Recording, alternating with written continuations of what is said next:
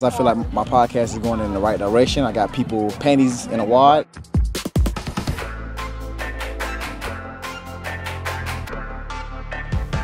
All right, let's talk about a really freaking insane interception from Justin Reid at a recent practice. Tyreek Hill doing a football camp yesterday in Wichita, Kansas.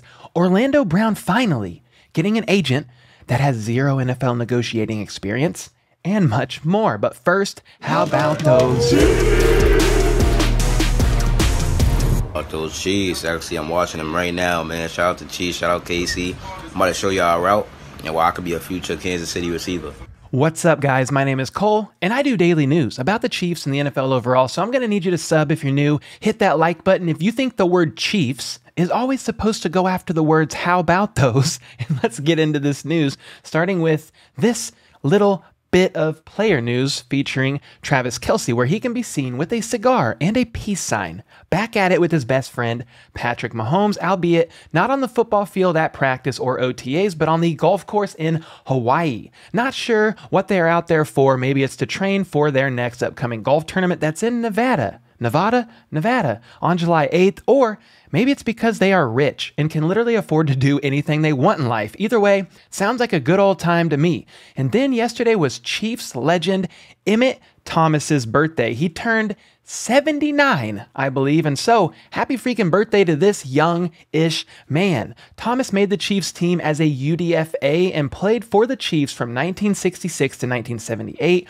He finished his career with 58 interceptions, 5 of them being returned for TDs, so you do love to see that. Those 58 INTs, by the way, are a franchise record, and he played in 181 career games before hanging up the helmet, and then went on to have a very extensive coaching career over the years, coaching for teams like the Redskins, Eagles, Packers, Vikings, Falcons, and then coming back full circle to end his coaching career with the Chiefs. He was their defensive backs coach from 2010 to 2018 before announcing his retirement on February 12th of 2019. And I wish he would have held on for one more year there to go win a Super Bowl. But regardless, he had a great and very successful NFL career. And if you add up how long he was in the league between playing and coaching, he was a part of it for 52 years, which is insane. So happy birthday, you legend. And then Tyreek Hill was in Wichita, Kansas on Friday, yes, yesterday, hosting his youth football camp at the Stryker Sports Complex. This camp focused on lectures, fundamental skill stations, contests, and awards. Hill said his main goal is to have fun. Even though he's not a member of the Chiefs anymore, Hill said he wanted to give back to the communities in Kansas. Tyreek himself said, I mean, this is where it all started, right? I feel like I'm still here. My heart is still here. The fans are still here. So I'm always going to do my best to come back to KC because these are the guys who had my back when it was hard for me. And while he is now with the Dolphins, he did say, I'm definitely going to miss that Arrowhead noise. And I did appreciate to hear these comments because he definitely will be missed. But I'll just say this about the kids camp in Wichita. I'm sure this was more than likely scheduled and locked in before he was traded to the Dolphins, but hey, either way, I appreciate him being there and his response. He was also asked about that weird podcast teaser thing that dropped recently that we talked about the other day on this channel, and the snippet seemed to indicate some potentially suspect stuff about the Chiefs, and he was asked about that and responded at this camp in Wichita. Like, it was just a question. You know, my co-host, Julius Collins, posed the question to me, and, you know, as you've seen on the clip, I didn't even answer the question. I just feel like, for my podcast, I feel like my podcast is going in the right direction. I got people, you know, panties in a wad, you know, so I feel very comfortable with that. Well, Tyreek, I'm glad you enjoy getting everyone's panties in a wad and you feel like that clickbait little video, which seems to shed a bad light on the Chiefs organization, is taking your podcast quote in the right direction. The podcast released another snippet as well, where he talked about how he loved playing with Kelce and Mahomes and said he had no complaints about his time in KC, but it was great, man. Everything inside the building was great, you know, so now, I have no complaints. I need you to be candid. I need honesty from you or Drew. Because if it was so great, what happened to last year to now we sitting in Miami? I mean, Drew, you want to answer that first, or you want me to get into it? Because I got questions that need answers.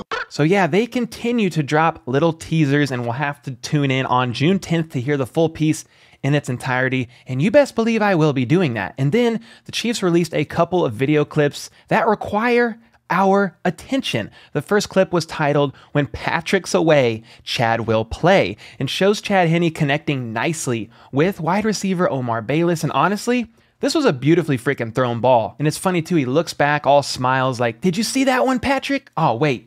You weren't here because you're in Hawaii golfing, you rich little boy." Seriously though, not bad at all for a QB that turns the ancient age, in the NFL at least, of 37 on July 2nd. You love to see that. Well, Justin Reid, who was guarding Omar Bayless in that first clip, gets his revenge in the second clip as he goes airborne, like defies gravity almost, to snag this ball out of the stratosphere. I mean, what a freaking grab. This man is basically Spider-Man in the flesh. I also love how at the end of this clip, he dabs up Juan Thornhill like, "What's up, man?" I'm excited to see stuff like this happen in the regular season. I don't know about y'all. And then I also wanted to make note of the new Madden 23 cover that was recently revealed because it featured the late John Madden himself on the cover. And this is the first time he's been on the actual cover of Madden since Madden 2000. And I'm really happy they did this. Nobody else deserved to be on the cover this year. And while there's a lot of more important things you can do to honor somebody's life and legacy, this is one of those things that was essential and hits home for me. I spent a lot of my childhood playing Madden through the years, whooping my dad and my brothers in Madden. Literally every single game, went undefeated. I'm just kidding, obviously. I've lost like 1 or 2 games in Madden before, but I do love to see John Madden himself on the cover of his own game. Rest in peace. And speaking of things I love, here's a video of the Broncos' new beloved QB, Russell Wilson, awkwardly yelling, "Let's ride," into the camera. Let's ride. Let's ride. Broncos. Let's ride. Broncos country. Let's ride. Let's ride. Let's ride. Broncos country. Let's ride. Yeah, he was definitely roasted repeatedly for this on Twitter like a marshmallow over a campfire. So that was pretty fun.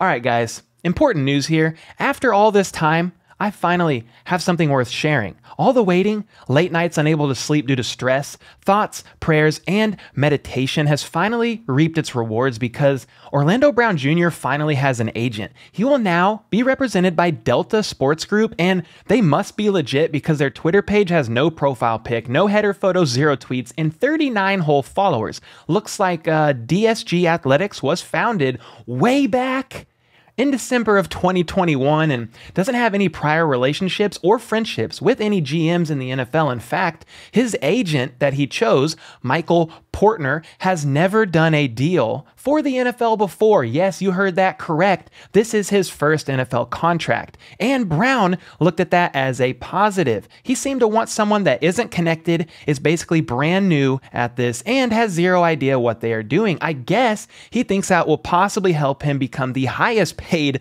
left tackle in the NFL. Here's what Brown himself had to say about all this per his brand new, literally founded agency's release. "At this point in my life, I realized that my career is bigger than the next football contract. Michael stood out to me because we relate to each other on a personal level. From an early age, we were both exposed to the negative effects of diabetes. His father is a nephrologist in the Mississippi Delta. My father died of diabetic ketoacidosis, and my younger brother has diabetes. Our common view on these types of real-world issues will result in meaningful work in our home communities. I am excited for this next chapter of life with Michael." So yeah, all of my trolling aside here about Michael's lack of experience, this is pretty cool. I know Orlando's dad meant a heck of a lot to him, and so this was more than likely a very big deal to be able to connect on that level. So they now have until July 15th to get a deal done, or Orlando Brown Jr. will more than likely be playing on the franchise tag. And honestly, I'm fine with him playing on the franchise tag if they can't work out a deal that the Chiefs are happy with. And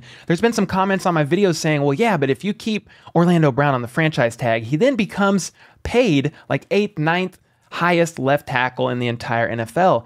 Well, yeah, but it's only for 1 year, not for 4, 5, 6 years. If the Chiefs don't think he's the long-term solution, that's why the franchise tag works for me. It's just 1 year. There's also been mention of me downplaying Orlando's true skill and ability, mentioning the number of sacks he's allowed in his NFL career being very low. I think, according to this site, it's 5 sacks, I believe, in his entire career, but He played left tackle for running back Lamar Jackson for 3 years, guys. Defenses played that guy very differently because of his ability to run around them in circles. And Mahomes is also very good. I mean, underratedly good at not taking sacks. I mean, he often scrambles out of the pocket to extend plays. Let's look at the Super Bowl, for example, against the Bucs. He was pressured a Super Bowl record of 29 times when our offensive linemen were literally volunteers from the Walmart parking lot. He was hit 8 times, ran 468 yards sideways to avoid the pass rush, and was only sacked 3 times. So obviously then we didn't have Orlando Brown Jr. yet, but what I'm saying is this: stats are not everything, okay? The 2 QBs he has played with are very good at avoiding the sacks. Very, very good. Anyway, I digress on that. I'm just saying, before the Chiefs pay him more than any other left tackle in the NFL, it's worth considering multiple factors like this before doing so. Trust me. Trust the beard. I'm in my basement. Let's get it done. If he gets paid top 10 tackle money, so be it. And that sounds just fine to me. He is a good left tackle, just not the greatest in the world. What do you guys think about all this? Do you agree with my take here? What do you think about Orlando Brown and his agent basically having no experience? Will this help him get a big contract, or will the inexperience hurt him and his chances to get paid a freaking boatload of cash? Definitely let me know your thoughts on this in the comments down below. It's definitely an interesting situation. And from here, let's take a look at some of my favorite comments from yesterday, starting with this one from One Crazy 8. And he says this in reference to me saying Mahomes carried Allen in their recent golf match. Please, Mahomes didn't carry anyone. Get off his jock. Listen, bud, you must have eaten a lot of paint chips as a child, because Josh Allen himself said he was carried hard by Mahomes. So get out of here with that nonsense, you slimy little weasel. The Crypt Keeper said, wasted too much time on the golf match. Well, man, I put chapter markers in all my videos, so if you do not enjoy a segment, just skip ahead, you whiny little baby, and appreciate the fact that I spend hours a day on these videos, even for ungrateful people like you.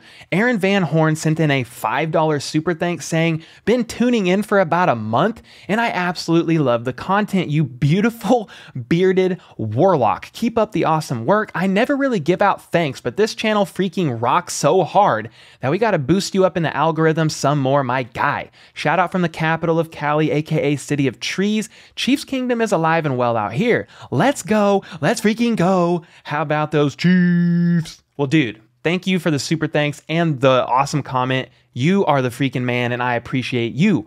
Randall Robbins says, Cole, this is one of my favorite features of your Chiefs coverage. I'm glad that I didn't have to listen to nearly an hour of press conference. Yeah, and you can't hear the reporters because even after all this time and all the money the Chiefs have, they refuse to hand the reporters a mic so we can hear what the heck they're saying. So whatever about that one. But thank you. I'm glad you enjoyed. In spite of all that, it was packed full of content, but I still had people commenting on my video saying it was too long. I don't know how to make yesterday's video shorter. I cut out answering comments. There was just so much to unpack from all these coaches that I had to do it. So it is what it is. I do apologize. Levante Flower says, Cole is a Chiefs Jedi and your red beard is the Force. Love your channel. Keep up the good work. Let's go Chiefs. I appreciate it. Same Bank says, I found this channel randomly. It is really a channel that produces quality content. I'm so glad this channel is growing so well. Great to see a channel get the recognition they deserve. I live in Israel and I am a huge Chiefs fan. By far, this is my favorite. Keep up the good work, man. Well, dude, Israel, I appreciate that a ton, man. I've been there before. I saw some interesting sights, and I also got attacked, which is a story for another day. I'm obviously alive and still here to tell the story, but it was really crazy. We had to lock ourselves in a church and call the Israeli police and wait for them to come and save us. I'm not joking either. Very wild times. I've also been over in Palestine. We drove through and there were signs that said basically Americans enter at their own risk. But I went over there, great people, great food, and great times. Anyway, let's move on. But that was a crazy time over there in Israel. Steve Atkins says, Cole, I can't get a word in inchwise. Go to Decaf, great job. Well, for that I do apologize, but let me say this, Steve.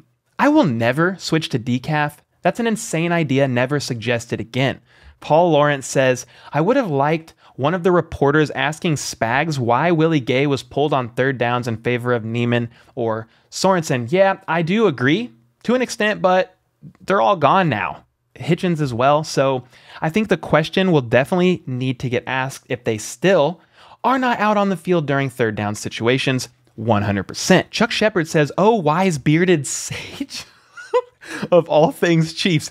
Bro, these nicknames are getting wild out here. I did spring cleaning yesterday. I unsubbed from 3 Chiefs channels. Don't need them anymore. Just cluttering up my subscriptions list. Well, hey, I'm really glad that I made the cut. I appreciate that. And he did say one of the channels he unsubscribed from is Chat Sports. And since their name came up, I'm just going to go ahead and say this. Chat Sports did something recently that makes them look like certified bums. They straight up copied a recent thumbnail of mine, which, to be honest, isn't that big a deal in the grand scheme of life, because it's not like this concept that I used in this thumbnail has not been used before. But for one, I'm petty, and 2, it's lazy and, in my opinion, lacks respect. So if you hear this, Chat Sports, Chiefs Report, y'all got lazy on that one, you little ding-dongs. Here's the thumbnail in which I used a silhouette figure to hide who the Chiefs' secret weapon was that was listed in an article I referenced. So they literally took this idea and the verbiage and used it on their own thumbnail just a few days later. And to be honest, I gave them the benefit of the doubt at first, thinking this must be a crazy coincidence. They've probably done something like this before in the past. So I then proceeded to go through every freaking thumbnail that Chiefs Report has ever used since they started their cute little channel, and nope, they've never done anything like that before. I even went ahead, because I love to do this stuff, and commented on their video simply saying, "Nice thumbnail," to which they replied saying, "Thanks," which is even funnier because it shows how big of a conglomerate Chat Sports is. The person who made the thumbnail is not the person who responds to the videos, and is probably not the person who even posts the videos, and is definitely not Harrison Graham, and so on and so forth. So hey, no real hard feelings here, Chat Sports. Just don't be lazy and cherry pick off the hard work of others, and I won't call you out. Last thing here, and I say this humbly, but I'll see y'all soon when I pass you in subs and take that #1 spot for Chiefs news outside of the actual Chiefs news channel itself. And let me be clear here, if any of y'all watch Chiefs Report, I have 0 issues with that and basically 0 issues with them. I don't mind Harrison and he seems like a good dude, but just know that nobody on this channel is safe from me. I'll take shots at anyone, anywhere, anytime, because I'm here for all the freaking smoke, so let's freaking go. My cold brew has got me buzzing, baby. Make sure to leave a comment below to potentially be featured in an upcoming video. Sub for more daily news like this, and then check out this video here from Chiefs Report themselves, which is the video where they ripped my thumbnail idea. Go ahead, comment on there. How about those Chiefs? And until next time, let's go. How about those Chiefs?